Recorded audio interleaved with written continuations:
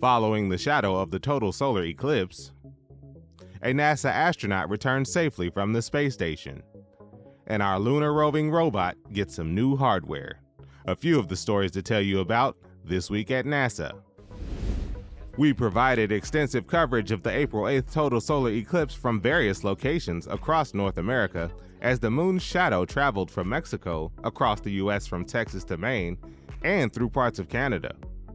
In addition to views from the ground, views of Earth from a NASA science aircraft and even from the International Space Station showed the moon's shadow passing over cities and towns situated along the path of totality.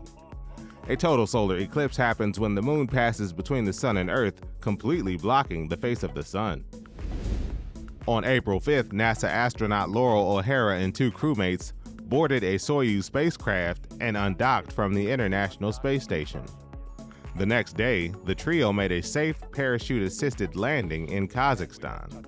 O'Hara spent 6 months aboard the station supporting NASA's Artemis campaign and working on various scientific activities.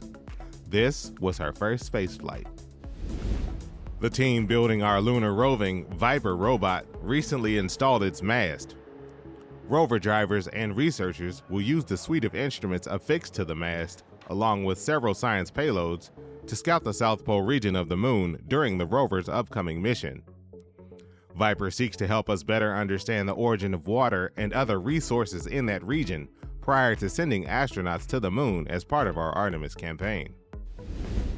NASA's DC-8 aircraft was welcomed back to the agency's Armstrong Flight Research Center recently after completing its final mission.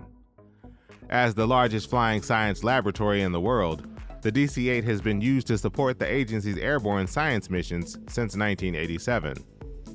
It has helped collect data for countless scientific projects conducted by the global scientific community.